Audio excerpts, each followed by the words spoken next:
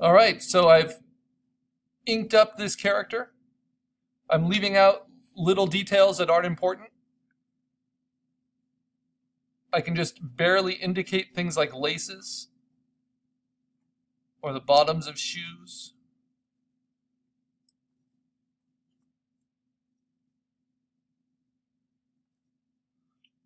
But the weight is working. Everything's working pretty well. I can turn off my basic shapes and see just how it works as line work. And I can use my eraser tool. Just tweak it a little bit.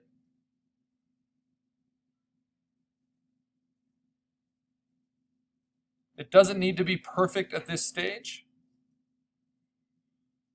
because now we're going to smooth it out. So let me put some mistakes in it, you know, like little marks that are left over from my sketching. I thought it'd be a good idea to give him more definition in the chest, or maybe show his ribs, or show muscles, or show like a gleam in the gloves. Or I got a little distracted by the fabric around his crotch, whatever it is. And I'll show you how that can be worked on in Illustrator as we vectorize it. I can even do some like loose shading that's not really advisable, and see what can be done about that. All right, so now I'm going to save my Photoshop file. And of course, for yours, this would be done with all the characters. This kind of refined line, whether it's multiple layers or just one. You're going to turn off your basic shape layer. You're going to turn off your blank white layer, so it's just a clean outline. And because you drew it digitally, which was the intention, it should be really pretty solidly black. There shouldn't be a whole lot of gray value in there, though some things aren't perfect. Like some marks are kind of awkward still, and that's fine. So now I'm going to save that. First, I should save it as my character sheet sketch. This has the basic shapes and the refined line, and I should always put my name in there as a PSD to the desktop. But now I'm also going to save it in this form as a PNG, a transparent single layer image to the desktop. And once I see it on the desktop, I can open that PNG right here with Illustrator to convert it into a vector. Really work on cleaning it up.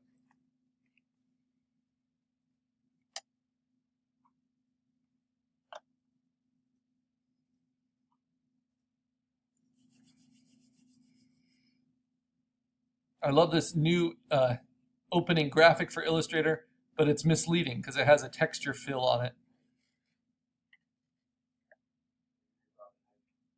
And well, you can do that in Illustrator, but it's like a special effect treatment in Illustrator. You should still think of Illustrator as cut out pieces of paper. Don't start thinking of it like sponge painting. That would be a mistake. But it's a nice illustration. Now the reason we're going to vectorize our outline is because it allows it to work in any resolution. So when I bring it in and I click it, it's not going to show individual vector shapes because this is a raster image, a PNG pixel-based image. If I zoom in on it, I can see those pixels. Even though this is 600 pixels per inch, there are still pixels. And I want to get rid of all that. So it's perfectly clean. So what do? Once it's outlined, you'll get, with the little blue select box, you'll get the tracing options up here. And I want to go to Image Trace, go to Black and White Logo as the default settings to start with. And then I want to make sure I open these options here, to right here. So if this option window isn't showing to you, click here and it will show up. Then I want Advanced Options. And these are where everything is. It's weird that they call them advanced options because this is why you use this tool. The first thing I want you to do, notice how it filled in this space with white. that was clear before as a PNG, I want to ignore the white so that it's empty. So again, our vector is just floating black lines so that we can color behind them like a stained glass window. Next, I can zoom in on a problem area. You see all these little marks? Now they're previewing the vector, and there's no more resolution. It's just a clean cutout at any resolution. And instead of having to go in and erase all these little stray marks that I don't want, I might be able to affect that in these settings with how many paths I allow. So let's say I allow fewer paths. That will simplify some of these floating islands. It will smooth the lines. And then corners and noise.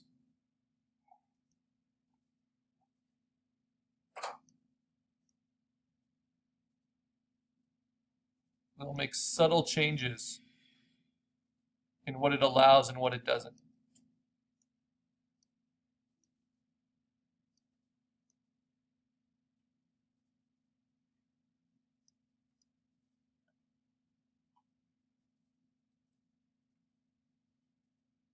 So now the things that were awkward before, like this little wavy line, let's see if I still have it open in Photoshop.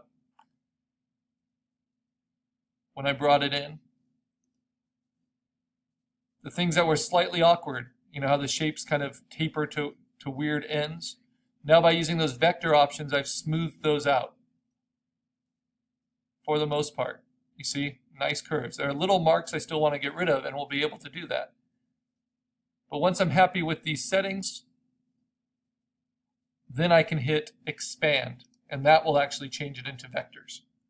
So now I have vector shapes. And having vector shapes means that it's really easy to select and delete. So if I don't want this line at all, or if I want to change it, what do? Just a nice review. I'm going to use the small selection tool, select these paths. I can just delete them. And if I'm having trouble selecting them, I can use the lasso tool, the lasso small selection tool, to select. And then if I want to change them, I can use my favorite tool, the pencil tool, which they now have under the shaper tool, but it's still under the brush. And then you just hold down Command to change to the small select tool, and then you can redraw the shape. So if I want to make this a little bit bigger, it's like magic scissors.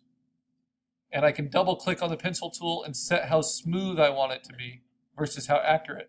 And for making refinements in Illustrator, I like it to be super smooth, because that helps it to match this kind of smooth outline I'm going for. If I want to smooth out this line, I can change it on the outside, and then I can change it on the inside. Just make it fit a little bit better. If I felt like that was a little too bony, I can just slightly redraw it, and it will smooth it out for me, and then redraw the outside. So remember, each line, because we're doing them as fill paths, this inking, has an inside and an outside edge. So I can thin out the shoulder there if I want to. Really have control.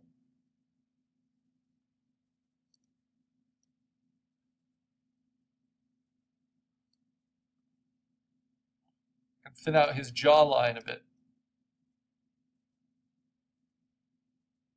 Just the outline of it.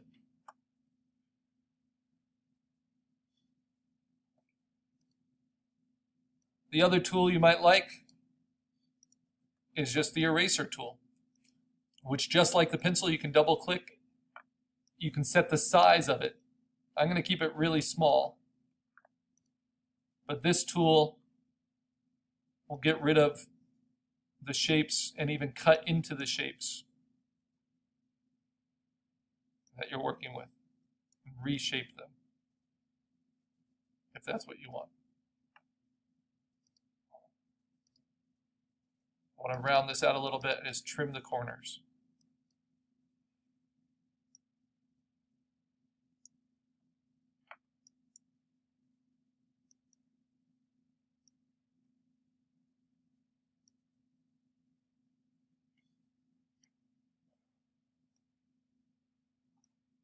It doesn't leave you with the smoothest results like the pencil tool does. So you can use a combination of them.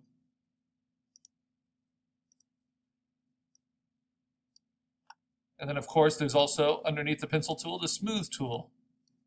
So if you're not really sure how to draw it but you just want to round it out, select the path and use the smooth tool.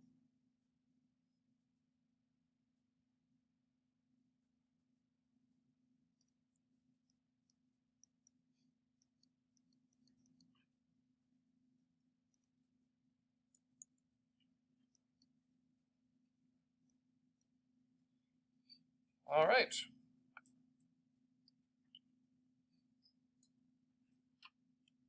So now, how do you save your vector outline once you're happy with it? And you can tweak it quite a bit still and play, but I want you to be really pretty confident with your vector outline, that it is what you want it to be before you start coloring. So you save it as an EPS file, which can be opened in Illustrator or in Photoshop. And you can also add more. So I can use the pencil tool, and I have it on just black on white here with no stroke. If I wanted to add another line, I just want to fully contain it, and then I want to fill it with black.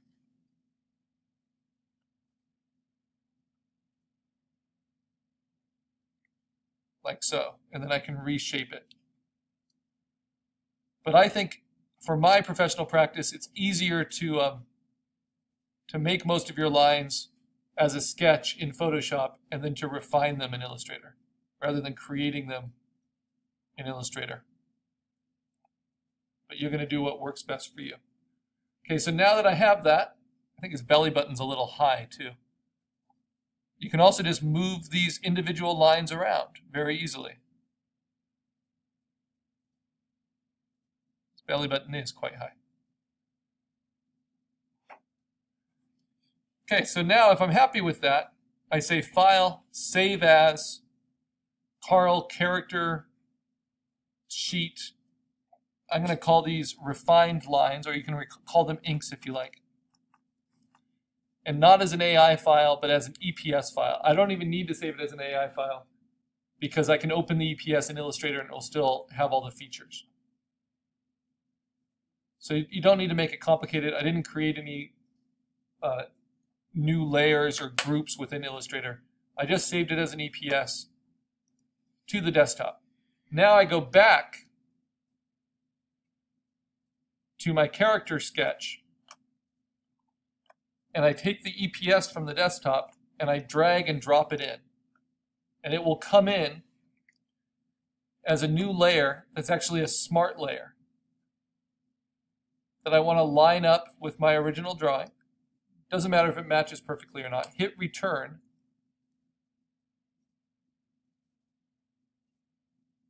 Turn off the background drawing, and you'll see that it's a smart layer, which means that I can't accidentally mess it up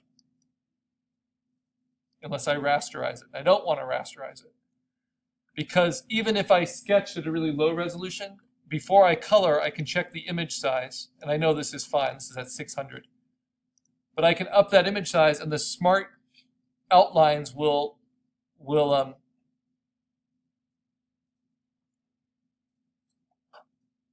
repopulate at that resolution as clean as possible.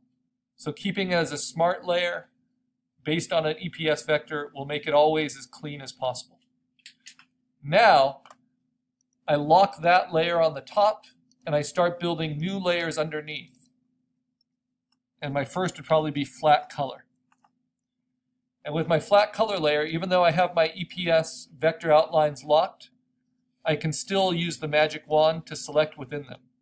So I can get, let's see, what's a nice closed shape? Oh, I want contiguous turned on. Deselect. So I can get his chest there, and I can choose a skin color. And then I can just use the paint bucket, but it won't let me do it on my line layer because I don't want it to. I locked it. So I go to my flat color layer and I drop that color in. And if that looks too dark, I modify it. Let's see.